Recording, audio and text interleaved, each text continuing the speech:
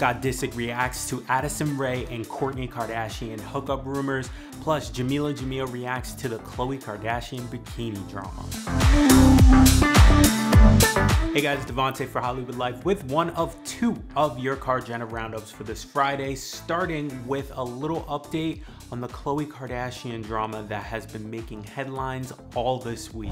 Recall we told you about the reality star's team working hard to erase a bikini photo of her from the internet. In response to the situation, the chief marketing officer for KKW Brands issued a statement that said, quote, "Khloe looks beautiful, but it is within the right of the copyright owner to not want an image not intended to be published taken down." Khloe also reacted in a very lengthy IG post and said in part, quote, "My body, my image, and how I choose to look and what I want to share is my choice. It's not for anyone to decide or judge what is acceptable or not anymore." Well, in response to Khloe, Jameela Jamil took to Twitter to say that Khloe was bullied into this state of mind. She continued, quote, "Now is also a really good time to admit to surgeries, thinning photographs and videos, and to stop being a part of the culture that makes girls like her hate herself. No more diet products, no more revenge body." Now let's switch gears to Addison Rae now.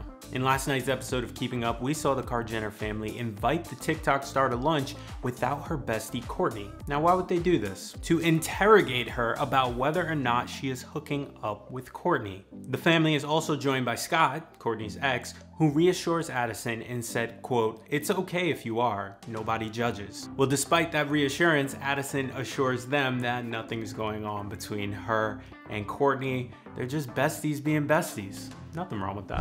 But alright guys, make sure you hit that sub, like, and bell button and stick with us for all the latest.